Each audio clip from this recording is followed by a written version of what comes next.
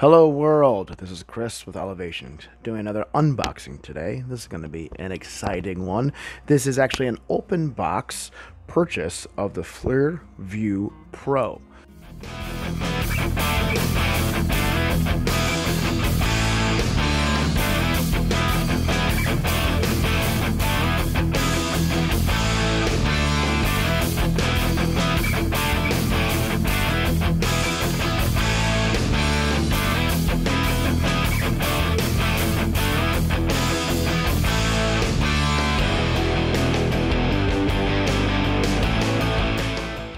So this, as you can imagine from looking at the box with FLIR, this is a thermal camera system.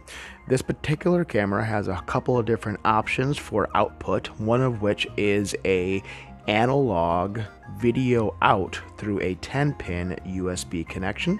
It does have an attachment to be able to have an HDMI output as well. There's a couple different mounting options. There's an SD card within. There's a lot of fun things that can happen with this particular camera. So I want to go ahead and make that purchase and put it on one of our project drones. So let's go ahead and open this guy up and see what we have inside the box. Like I said, this is supposed to be a new inbox. We're going to try to open this guy up and see what we have. You can see right there, that's the kind of view that I'm supposed to be able to get. There are a couple different controls you can do with this particular camera over PWM, pulse width modulation, so that's something that hopefully we can make use of.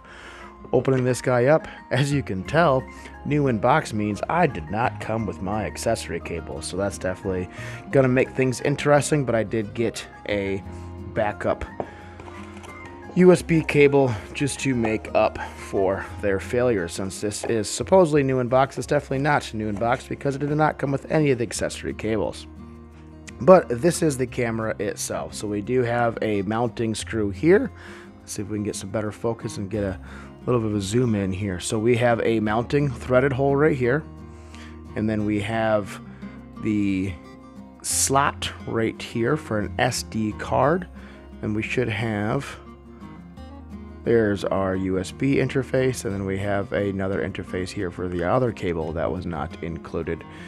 So we should have, oh yeah, here's a couple other mounting holes here as well, and this unit, once powered, does have Bluetooth connectivity. You can see that indicator right here. And then if we look at the sensor itself, the lens on that guy, that's what we're looking at. So that is the 13mm, and this is the 640 resolution FLIR Vue Pro camera. So looking forward to seeing what this will actually do for us once we start including this in our video system on this particular drone. My name is Chris with Elevations. As always, I do hope you learned something today. Please like and subscribe below. Thank you for watching.